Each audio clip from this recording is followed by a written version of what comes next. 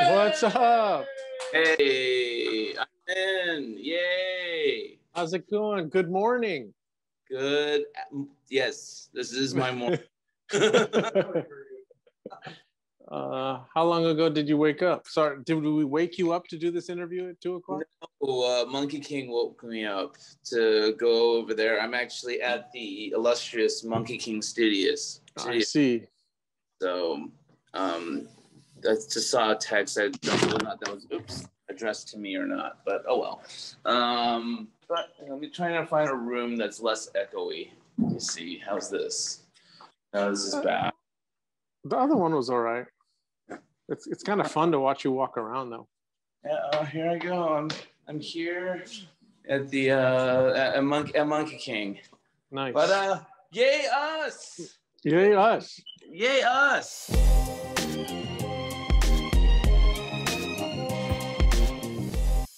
So congratulations, your figure sold out. I think it's the fastest DKE sellout ever. Oh wow! Yay! Thank you guys. Thanks to everyone.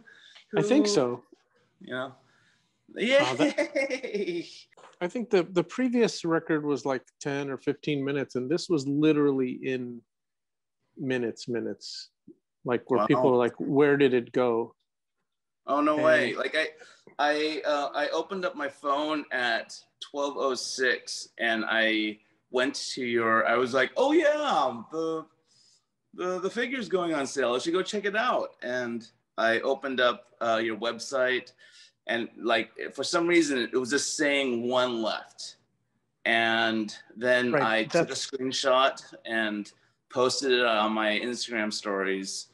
And then I was getting messages saying it's already gone. And I'm like, yeah, Shopify is weird. So if we have one on an invoice already that's unpaid, it shows that one is in stock, but it won't let you buy it.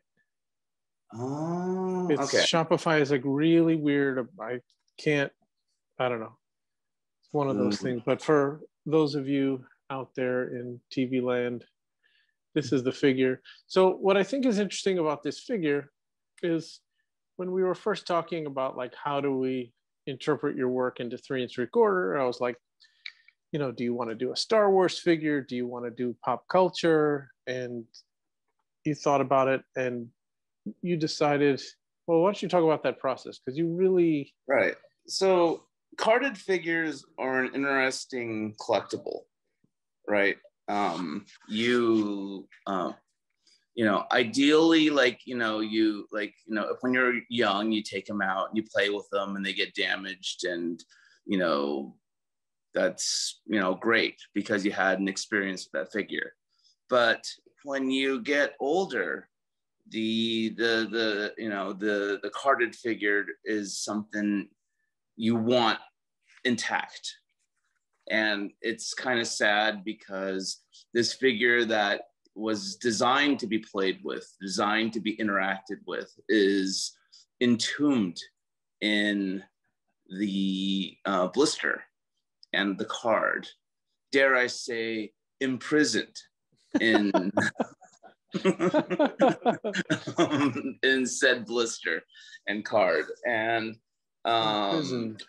imprisoned. And I was thinking about what that meant, and I guess I was trying to, like, maybe on one hand I was considering it from the perspective of the toy or the figure or the sculpt, and the other hand I was kind of like looking at it from my own experiences, say dealing with the law, and back when like my life was in shambles. And I kind of realized that experience can be broken down into 3 very unique acts. The first act is the recognition or realization of your situation. The second would be the struggle to free yourself of the situation, which is impossible. And the third will be the resignation, where you just kind of come to terms with the situation and accept the fact that this is just the way it's going to be. And that's pretty fucking dark. That's what I'm known for, Dove. Really? I you know, that combination of cute, you know, empathetical character, you know, something that you could look at and, like, you know, empathize with, in combination with a dark, heavy kind of human nihilistic, you know, narrative, is just my forte. It's just something that I love. And I like to think. Where does that come from? Self-loathing, self-esteem issues, you know, I always feel that, like, at the heart of everything that I do is this idea of innocence lost. The reason why the bear is white is because the white suggests purity or innocence, and, like, the, you know, and it's something that is easily tainted, and so I truly believe the idea of innocence lost is something that all human beings can relate to. Is there a specific time in your life where you probably where that happened to you? I think it was the transition from, like, being at home, you know, and raised by my parents, and then going to school in Fresno, California, was probably the first kind of, like, oh, this is, you know, this sucks. kind of. Did you already know that you wanted to be an artist at that point? I was pretty good I was pretty adept at drawing, and like, I drew a lot of stuff, a lot of Star Wars related artwork. Like, if you own a David Chueh book, and David Cho's, like, famous was not famous for, but he's published, like, old artwork from when he was a kid, and it was a lot of, like, kind of Star Warsy, Mark Toddish looking illustrations. And I look at his, I saw his, and all I thought to myself was, that looks remarkably like what I do, or I did when I was a kid. And so, I mean, yeah. Was this loss of innocence just you leaving home and realizing that there's a whole, like, life and world ahead of you where you have to make your way, or did being an artist affect that? Like, was it, I have to go out there now and be an artist and try and support myself? No, it was just life in general. Yeah, life in general. But so then, but is this figure a metaphor for your life, or is this supposed to be a metaphor for everybody? I think people can take whatever they want from it. I truly believe that there are no wrong answers when, you know, relating to some kind of artwork. It's about, you know,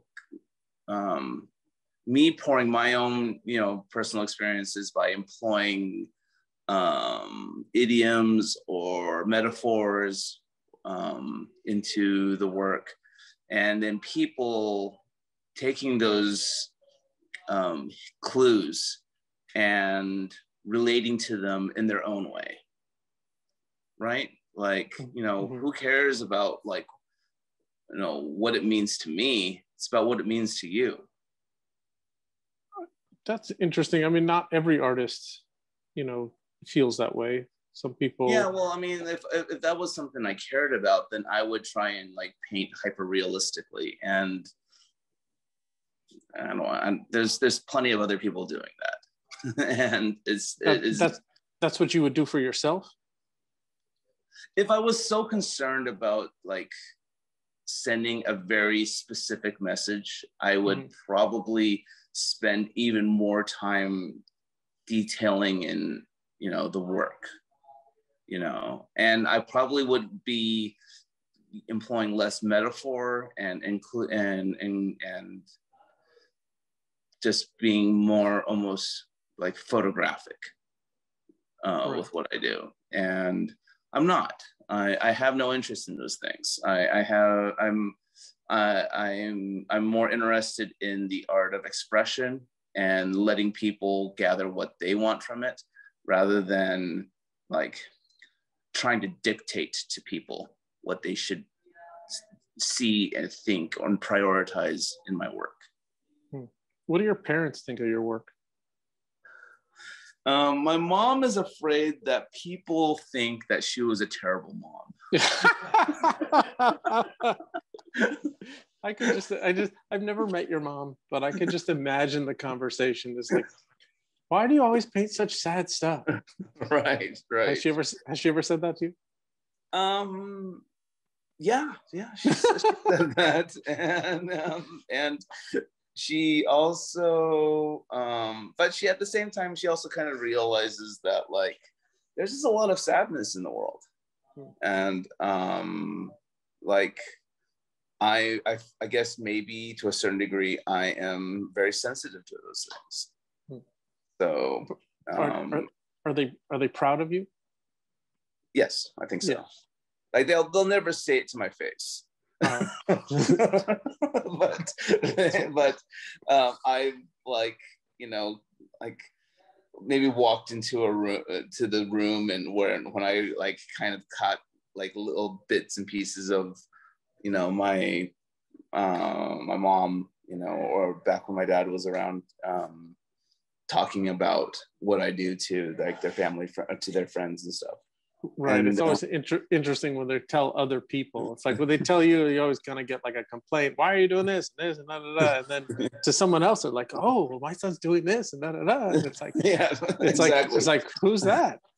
I hope that you give Samuel the same treatment. It grows, you know, it's that tough love. Tough love is it's important. I don't know. I think you have to be able to. I don't know if that's stuff that you can purposefully do. I think that has to sort of be in your nature. Right. And you sort of have to be raised that way. But to consciously withhold praise. I was watching this documentary about Anthony Bourdain, not this new one, but the one that was on, I think, CNN. And, you know, they caught one glimpse of him making some comment offhanded about how someone did something well. And then he sort of caught himself. And, you know, his, you know, the way he operated was, and there was I wish I could, you know, be so eloquent and tell you exactly what he said, but it was kind of the thing like, you know, you don't compliment people, like they just sort of have to know. And I don't know, that's sort of compliment someone for doing their job. That's what they're doing. That's what they're there to do. Just kind of thing, right? It's a weird attitude. I mean, in parenting, there definitely, you know, I found myself telling Samuel all the time, or his sister, like, when you're done eating, put the plate, you know, clear your plate, you know. And then I found myself telling him, thank you for doing it one day. And then a lot of parenting books would tell you, like, don't say thank you. Like, you're supposed to do that. You don't need to be thanked to do that. It's right. Like, I don't know. Yeah. Weird. No. So like, I am a big fan of, like these like disturbing cultures in, you know, modern human existence. And like, I follow a lot of Reddit subreddits, like the Nice Guys subreddit, or the Incel Tier subreddit and stuff. And why does this appeal to you? Because maybe to a certain degree I can empathize with it. But and maybe it's because it reminds me of aspects of my personality from like when I was still trying to figure out like social systems in the world around me. And I kind of deduced that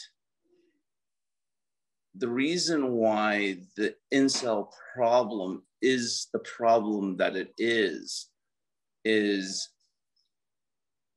my theory is that it is the participation trophy thing that was a thing. You remember that like we were both old enough to kind of remember when seeing like there was this thing going on in child rearing like in the 90s, right? You know, and where it's like everyone gets a trophy, everyone's great, you know, everyone gets a pat on the back, you know, everyone gets coddled, right? And so people grow up like with this like idea that like, you know, I should be rewarded for just existing. Well, I mean, it's always a balance, isn't it? Like and it depends what your goal is. It's like Samuel tried out for, you know, like the all-star traveling baseball team, and he didn't make it. And I said, well, if you want it, what's going on? Liz is here. Sorry. You know, I told him if you want it, like Liz forever. So I'm sorry. You have to practice. Yeah. And then I said, you have all the stuff. If you practice, you can do it. And, you know, just didn't get, just kind of letting that be, you know, using it all as like a teachable moment. So when he tries out and doesn't make it, if he really wants it, and I've told him, like, what do you like doing? He likes playing Minecraft. I said, if you want to play baseball at that level of these other kids, you have to like playing baseball as much as you like playing video games. Right. And if not, that means you have to do it every day. Yeah. It can't be like, hey, do you want to play catch? And then it's like, no, not today. It's like, dude, you have to like sleep with that glove like under your pillow, kind of like, right, you know, right. Obsession. It has to be a passion. It has to be something that you are like, you're inspired by and motivated by, and like it's something that you just like inherently want. And so, and because like the worst thing is that if you force your kid into a situation like that, right? Right. That's sort of like Tiger Mom situation. Yeah. I mean, my parents pushed me when I was a kid. They wanted me to play piano. Right. I said, like, they told me you'll be the life of the party. And they wanted me to play golf and tennis because all the business deals were done over golf. You know, over golf. And you know, that was true, you know, then, but not necessarily true today. But you know, they wanted me to play like, you know, the social sports, you know, you can go out and like, I don't know, I never took to any of it, and couldn't you know, get away to, you know, couldn't run fast enough, but they tried. And then, you know, once I found what I was passionate about, I just spent all my time doing that. And then I got the opposite comment. It was like, maybe you should, you know, sort of spread out a little bit and pay attention to some of these other things. It's like, yeah, I don't know. No, but yeah, like, you know, it's, I mean, on one hand, it's good advice in the sense that like it's good to diversify and to familiarize yourself with, I don't, you know, it's funny because like I remember like kind of clearly the moment when like my brain just clicked on into this idea of diversifying like my interest. And it literally was in my 20s, I think, when I suddenly kind of realized like how interesting information is. Right. And I like actively went out and like consumed as much of it as I possibly could. It also kind of coincided with the advent of the internet. Right. You know, so, but I think for all artists, because for the majority of artists that I know, they are all technically small business owners. Yes. And there are some people do get, you know, gigs working for other companies. And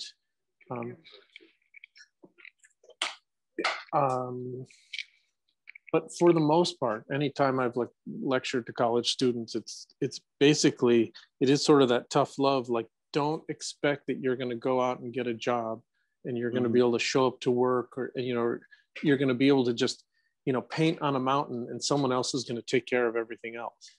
Like, you're going to be in charge of, you know, your sales and your promotion. And I mean, until you get to a certain level where there's enough money that other people can make money helping you,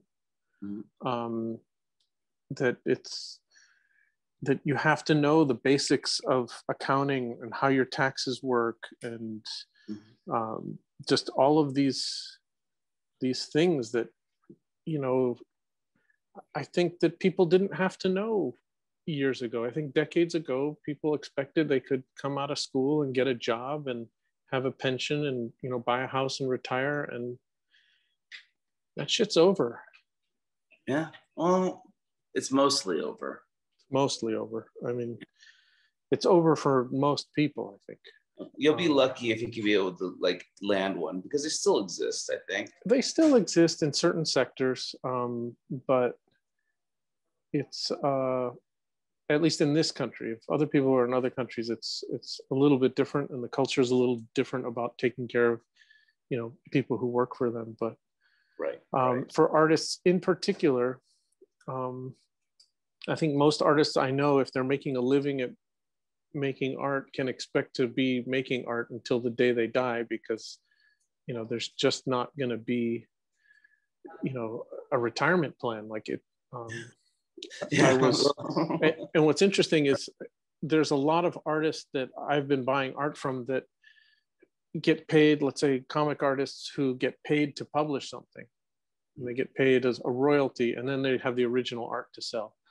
And that used to be sort of a retirement plan for some artists, is they would have like these years worth of art, and they got older and they could, you know, their popularity grew and they could start selling this art. But a lot of these artists now are doing everything digitally, and they're getting paid for the job, and they have nothing else after that to be able to sell. And it's, well, anyone who has watched this. Now there's NFTs. Now there's NFTs, yes. We can all retire on those. All right. So back to this realization that life is a prison. Right. Or that he is imprisoned. That he is in prison. Yes. I mean, you know, life is, I guess we're all technically in a cage, right?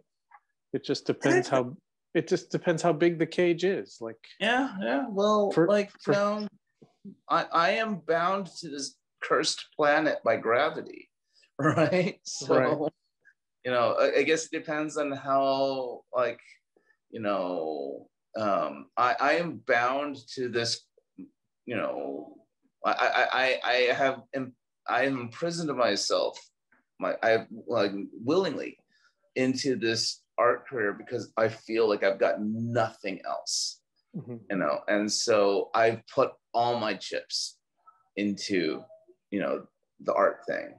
So I guess to a certain degree that is a self-imposed imprisonment too. You know, we all, like, you know, realize that there are limitations and there's boundaries, and to the lives that we lead, and you know, but that figure is bound to the card and blister, and he's just realizing. I think the way I phrased it on Instagram was, realize, the name of the figure, is my attempt at illustrating the moment you realize you're totally fucked. and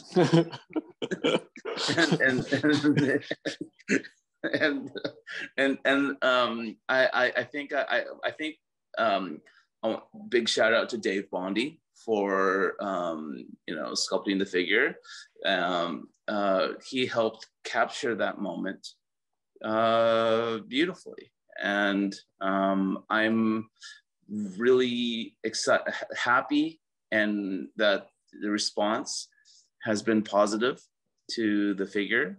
And I am looking forward to several more evenings of me kicking back at DKE Studios, painting additional parts of the series.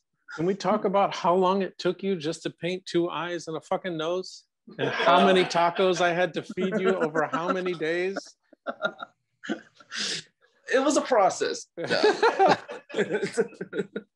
Like, I had to figure out how to best do this. You know what's going to be really tough is the resist figure. The resist figure is going to be tough. Holy shit, it's going to be tough, because the way the head is angled, yeah, like getting my my pigment into the head, the face at that angle is not going to be fun. So Chris, on the shelf right there next to you should be a gray. Keep going down. Oh, to the right. Keep right. Stop. There should be a little gray bear right there. That'll do it. Here is a digital print. Yeah. We'll show show everyone what this next one is going to look like. Yeah. So getting in there, not going to be fun. Not going to be fun. But yeah, and so imagine that in the blister pack. And he's like using his limbs to kind of push through it. So it's yeah. Wow. Yeah. That's the glue side. All the figures are glued to the cards, so you can't I is highly we should definitely suggest you do not take the said figure out of the card. Actually, it would definitely ruin something. Yes.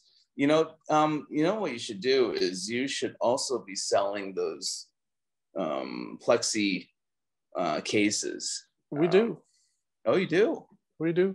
I'll grab one right now. Hold on. Yeah. These places are very helpful. But yes, I do have these guys. They're available on the site. Size B works. C also works, but you just get more. The A is a little too thin, and this is B, and then C is thicker like that. And you it's protected from the elements. Is it UV protected or no? I'd have to ask Gunk if they're UV. UV plexi is a little more expensive. I doubt that it's House of Purchase Seal Gunk acrylic cases. Probably not UV resistant. Right. But if you have it indoors and you don't have direct sunlight on it or fluorescent lights, you should be okay. Yeah, but and yes, archival pigments for the eyes and the nose, and it is the figures are also individually signed and numbered, right? Or yep. You signed and numbered the figure on the foot, and then you also signed the card on the back. So very thorough. Yeah. So life is a prison. Or that just it's not. I don't really. I mean, I never was saying that life itself is a prison, but I was saying that this is what it's like to be imprisoned. Right. But yeah. I think what you were saying about gravity, that resonates for me, because there's all these choices that you don't have. It's like you have to eat and drink, you have to sleep.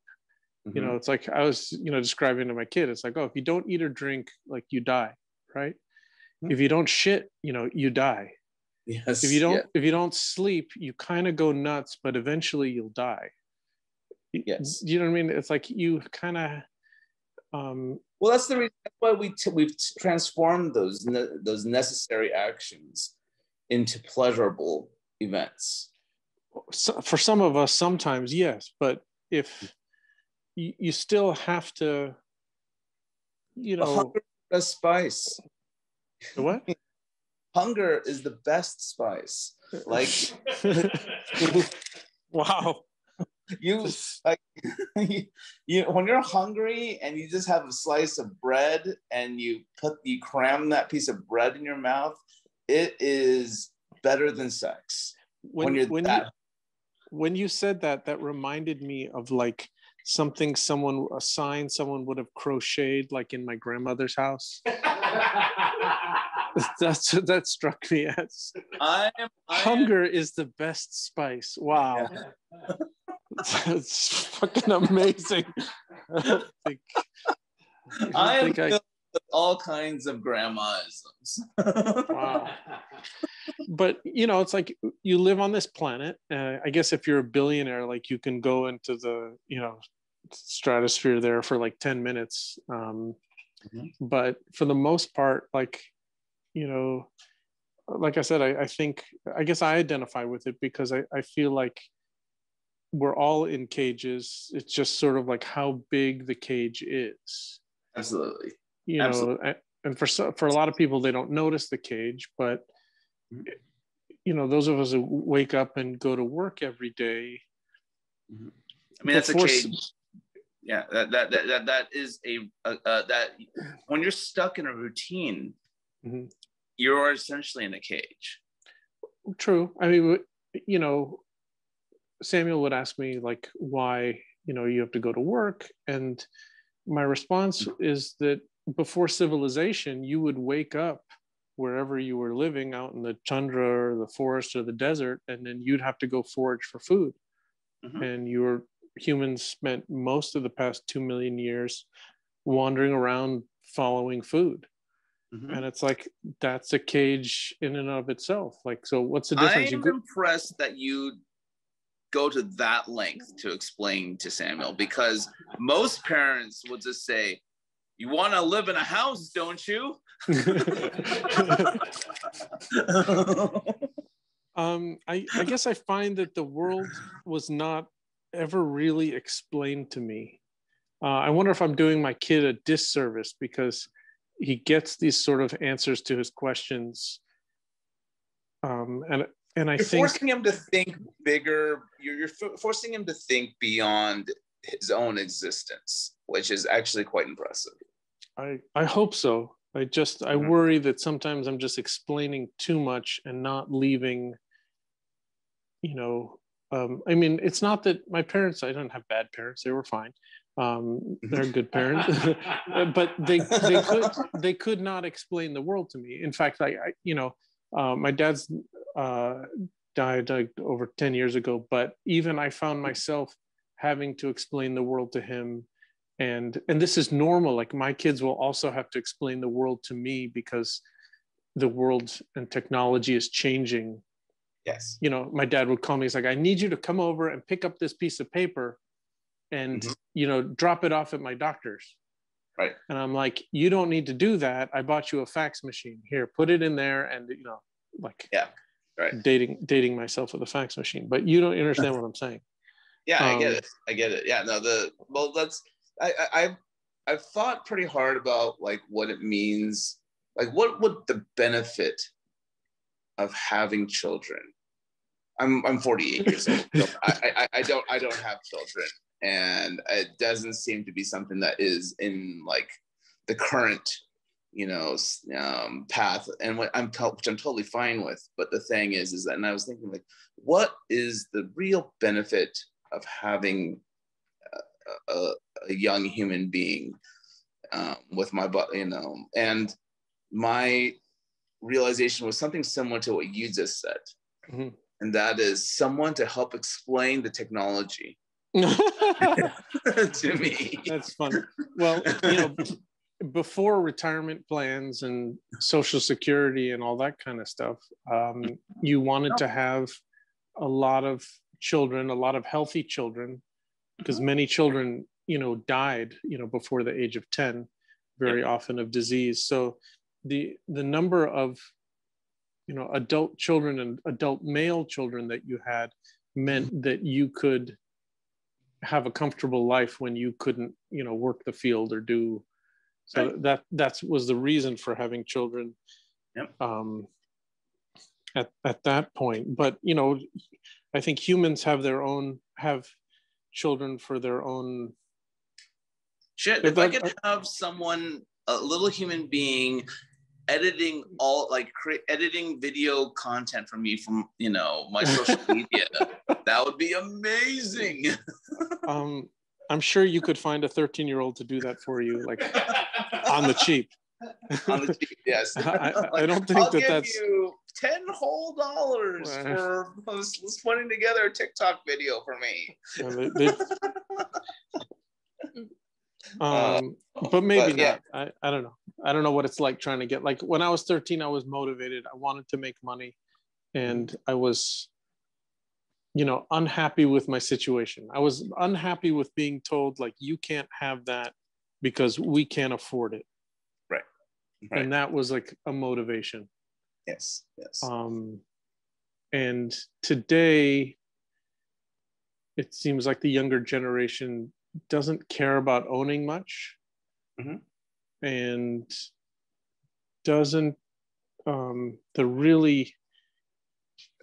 just, okay, I'll give you an example of my 7-year-old. Like, he came over here to the warehouse, and he's like, is there any jobs I can do for money? I'm like, yeah, you can sort all these.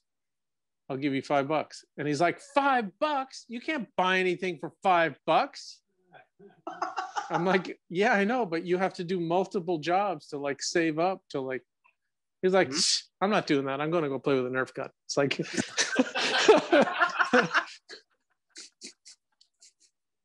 so. Oh, that is great. Yeah. Remember when $5 was amazing? You look at that Abraham Lincoln. You're like, yes, I have the world in my fucking hand. And I feel like it's just getting more expensive to breathe these days. Right? It's kind of insane. No, it's everything is overinflated. It feels like everything is. I feel lucky that I could still find if I could find gasoline for $3.99, I'm a gallon. I'm like, amazing. Like, even if I've got like 7/8 of a tank, I have to stop over and top off, you know, just because, you know, that gas is just that the price of the gas is just too good. But that's the most brutal thing I've heard all day. It's like talking about life as a prison, talking about, like, you know, not having choices, talking about, like, you know, trying to, like, find yourself in the world. That was all, like, here. But, like, having to top off at 7/8 to, like, get that $3.99 a gallon, that just went, oh. Well, I mean, you're driving electric cars, so you don't. I am now, yes. Yeah, so you don't even worry about those things anymore. You know, must be nice. Well, nice. I mean, I do have to pay the electric bill. Yes. And the summers, it's just you're just adding stress to the fucking grid. You know, thanks, Dove. Wow. Anyways. This interview has just devolved into just fucking brutalness. But it's also funny, isn't it? Isn't this hilarious? Like, you know, life is just this, like, hilarious fucking joke. And I mean, I never thought I would be, you know, pushing 50 doing what I'm doing, like, right, on the convention circuit, and now, like, an online retailer. I mean, that's essentially what I am now. Yeah, that's something, like, I fought against my entire life. I went into the wholesale business specifically to avoid doing retail, like, not to have to deal with, like, you know, I mean, I love all of our customers who are, you know, watching, but it's just, you know, there was just something about it. And then if I ever did a convention, like, everything was just like a fire sale. Like, if someone picked something up and they just went, how much is this? $10. And they're like, okay, how about 8? And, like, boom, you know, it was like, just get it away. It just got really bad at it, you know.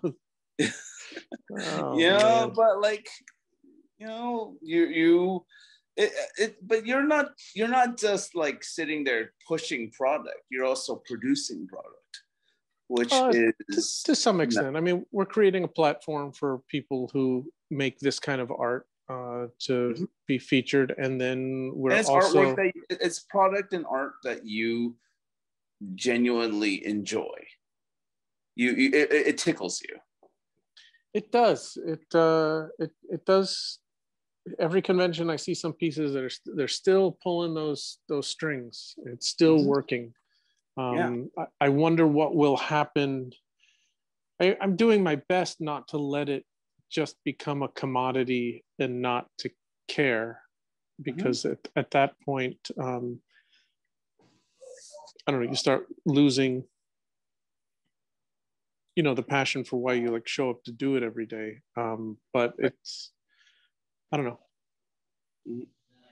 It definitely is fun, and it's also fun while providing a platform for people who make this stuff, also providing a platform for people like you who would normally not make a 3 3/4 inch figure, and try to get you sort of like into the fold and expressing yourself in that medium. Right. And, this was a fun series for me to work on, and it's definitely kind of like forced me to like think a little bit out of my wheelhouse, because I kind of like fancy myself more of a painter than a toy guy, but seeing the blister pack, feeling the card stock, seeing my little dude like inside there, like it all kind of brings back memories of me hanging out at the long strugs in the toy section, like sorting through figures and all that good stuff. And it's Hey, look, the crew's here. It's Patrick Lamb and Liz and Anthony Osborne. What's going on, guys? Hey, Happy Con. Thanks for interrupting our interview. Fuck you. Fuck you too, Dub. I was in the middle of mine and then you took them. Oh, is that how it works? Yeah, right. Luke sold out. Oh, good. Hey, nice. Yay. In like 2 minutes. Wow. Are you selling it right on your site, or are you doing? They're on our site, yeah. It's weird to set up. Like, there's no portal. What do you mean? Like, there's no like Comic-Con portal where you buy stuff. You just go to the individual website to buy, right? You can go to the San Diego Virtual Con and then click on DKE Toys, and that'll take you to our store. Right. Or you can just go to our web store or our website and then click on the store link. Yeah. Hey, Anthony, how's it going? Didn't recognize it. Hey, man, you're so tiny, I didn't tell who it was. That's what most people say about me. I don't know. There was a better joke in there somehow. I don't know. It's there. It's there. Yeah, it's there. Anyways, but yeah, you said you think of yourself as a painter and not a toy guy. I mean, this is actually kind of in reference to a comment I saw posted a couple days ago from a colleague. Yeah. In conversation with a owner producer of a toy store, about how apparently, like, because I am locked down with Monkey King and Flab Slab, like my career is apparently suffering, or I'm just not going, like, I'm just not apparently I'm just not like as big as I could have been if I had, like. And Cause makes toys and Ron English makes toys. Like, I mean, that's just one. That's like saying if you released a T-shirt, that's what I'm saying. You said like I'm, mostly a painter. I mean, you're an artist, and you make art, and then you make other like less expensive things that represent the art for people who can't, afford a $5,000 painting. But from what I've seen, your art has consistently gone up in prices. Like every year or two when you have a show, like the prices creep up just ever so slightly, and most I mean, fortunately or unfortunately, are not affordable by most people. Right. And so like, congratulations. Well, the thing you is, are not accessible by most human beings. I am not interested in like I don't see what the benefit of me like producing something with like a whole bunch of other different companies, you know, would be. Like, the reason why I did this figure with you, Dove, is because this is your thing. This is your wheelhouse. You know, like how you have the resources, you have the tools, you have the experience and understanding of how like producing these figures works. Like if I did it with like Patrick, of course he could have done it. He could have figured it out, you know, but like, you know, this is like a DKE thing. Right, but that's an opportunity that presented itself. If someone came by and said they wanted to do, you know, Luke Chueh jewelry and offered you a bunch of money, or, you know, t-shirts, you know, that were going to be in, you know, 500 Hot Topic stores, like, it's, you're going to say no because like I'm not a t-shirt guy? Like that's... Well, it's also like, you know, like let's say I guess I'm commenting more about what that other artist said that just made no sense. Like that somehow that you've sold your soul like to Monkey King, and that is, you know, affecting your art career, right? It affected my toy art career, I think is what they said. And it's affecting your toy art career. Like I don't know anyone who's concerned about their toy art career. It's like, man, I'm going to make toys with those people. Oh, like those people don't have any street cred. Like, man, it's like the cool thing about toy art is that when someone makes an awesome toy, it transcends the brand.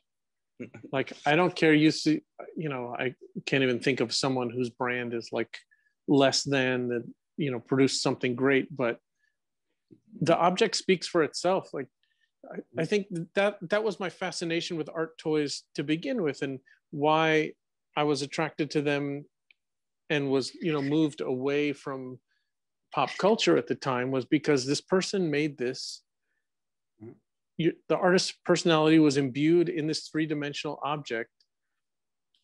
The fact that, you know, which brands are actually like meaningful in the scene, like for a while, maybe it was like Kid Robot or something, but I don't know. Are there brands that people are like, oh, I want to make, you know, I mean, unless you're like douchey and want to make something like, I want to make something with Supreme, or, you know, something or like that. Metacom Bear Brick, or sure, you know. But I mean, you've done that, and so have thousands of other artists. Like that doesn't. Right.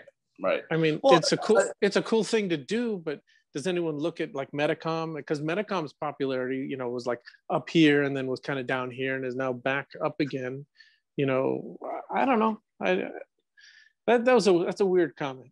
Yeah, well, I mean, okay, like I'll just, you know, I don't know how big is your audience right now? Well, yeah. It's around 50 people right now. Okay. I don't feel like I should say. I don't know. No, this is going to be on YouTube, and far more people will watch it. You know. Okay. Yeah, it doesn't matter who said it. But yeah. Odd thing to say, like that, because I know very few people who actually make money from toys 100%. Like. Right? I mean, right. So, like, this is.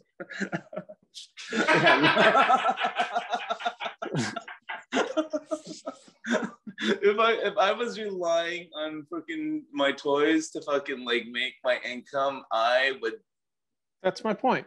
That's my point. I would definitely not have like be living on my own. That's the absurdity of the comment, is that most artists. I don't think I would even be able to afford my fucking cell phone. Right. You know? And the cost of production is too great. It means every time you had to, even if you were producing your own toys, which would make you more money if you were, you know, if you were investing the money, but it's like one bad project can tank the next two or three. Right. right? Because like there go all your funds, you know, I have $50,000 sitting in a project and it didn't sell well. And then you lose your ability to make money in the future. And that has tanked so many designer toy companies. Yes. But I think that's, you know, I guess my point is that most artists I know make a living that they cobble together from doing a whole lot of different It's also things. a lot of hustling, right? Like, you know, like a lot of these indie toy producers, they are, I mean, no matter what, like, no, you know, when you do a production, you are making you're making a bet. Mm-hmm. You know, you're and you're hoping that this design, this idea, really connects with an audience. Mm-hmm. And you know, you can gauge it by like using social media and using you know, like your friends and colleagues to kind of look at the work and judge response on how it does. But unfortunately, the thing is that even if you get like a ton of people like you know hooting and hollering about like, you know, how much they like it, it doesn't always translate to dollars. Sure. You know, and not everyone can afford to, even the people, I'm sure you had some people that, you know, that like when you first started out were collecting like everything you made.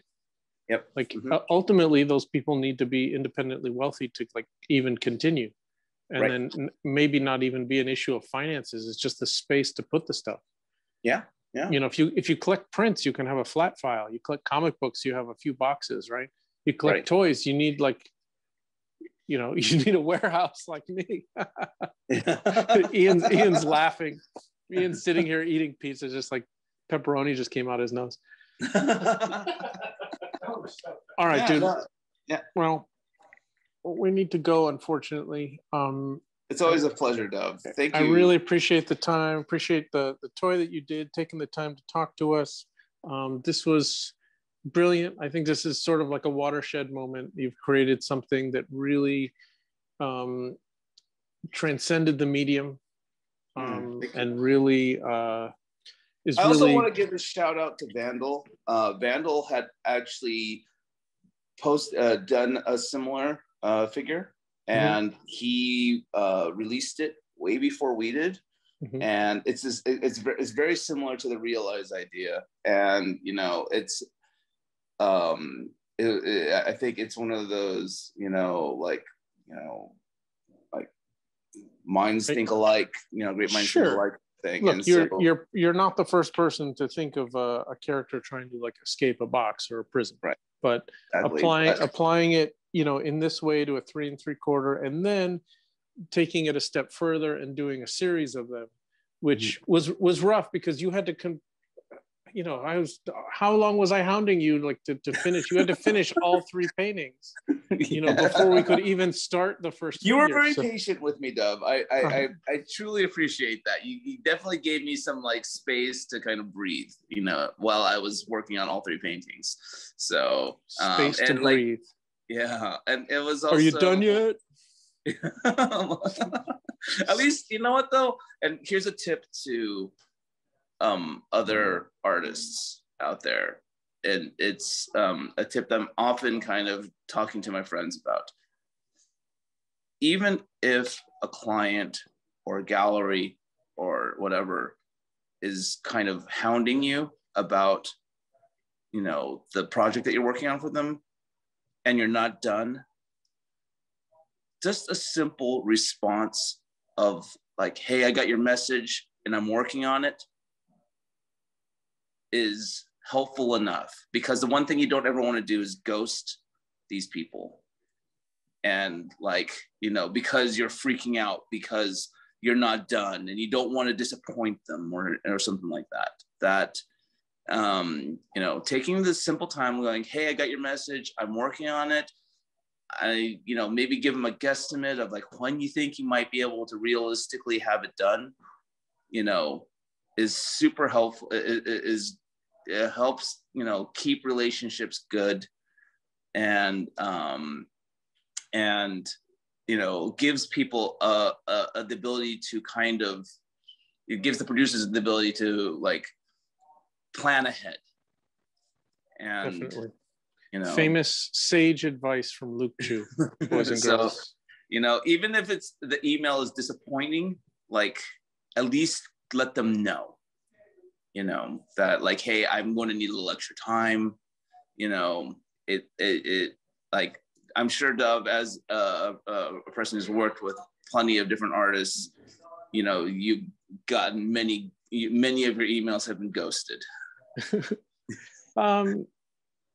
There's not too many. I mean, usually, but this is a small, you know, little industry where I know people, you know, pretty well. But yeah, I mean, it's definitely.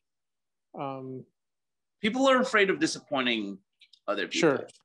And it also depends how you're socialized also. Like, you know, having the integrity to say like, hey, I didn't do what I said I was going to do, but I'm still going to try and get it done, you know, and then follow up on your new commitment is, you know, that's hard.